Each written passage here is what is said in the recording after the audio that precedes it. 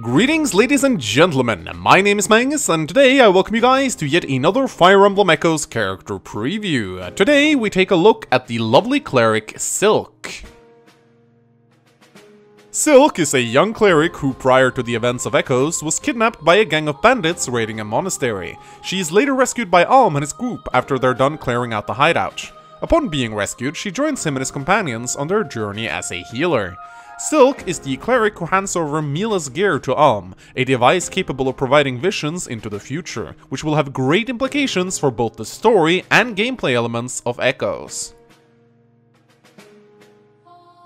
Silque's redesign is personally one of my favorite in Echoes. In Gaiden, she is a pretty generic looking priestess with short pink hair and a very plain pink dress. Come Echoes, however, Silque looks very different. Her dark and blue-white dress is much more detailed with golden embroideries. She's also wearing a priestly hood now that partly covers up her hair, which is now light blue. She's also depicted with a much more sassy pose. Overall, Silque looks a lot more like a cleric with her new design, which I think is a definite improvement from her plain design in Gaiden. Now that we actually have access to new information, thanks to the Japanese Echoes ROM being leaked online, I will now display the statistic from the new game in these character previews. If you think that this will somehow ruin your gameplay experience, I ask that you close this video right now. From now on, every single preview will be using the new statistical information from Echoes, so keep this in mind. In Echoes, Silque is the first cleric joining the player in Alm's route, which makes her quite important.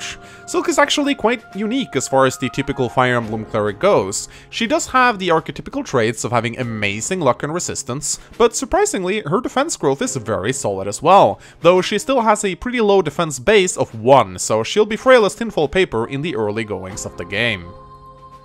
Silque's skill and speed are both quite average, but she does have a very good attack growth and base, meaning she can inflict decent damage with her Nosferatu spell, though beware, this spell has stupidly low accuracy, so it's not really reliable on the front lines.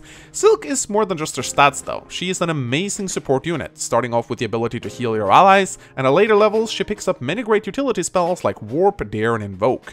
When she promotes to a Saint, she gets the all-powerful Angel/Seraphim spell, whatever it's gonna be named in the localized version, which is super effective against monsters, making Silque quite formidable in combat. Still though, Silque's main role for a majority of the game will be as a healer and a utility unit, so keep her safely tucked away in the rear lines protected by some bulky units, because Nosferatu tanking is not going to work out in Echoes the same way it does in some of the other games.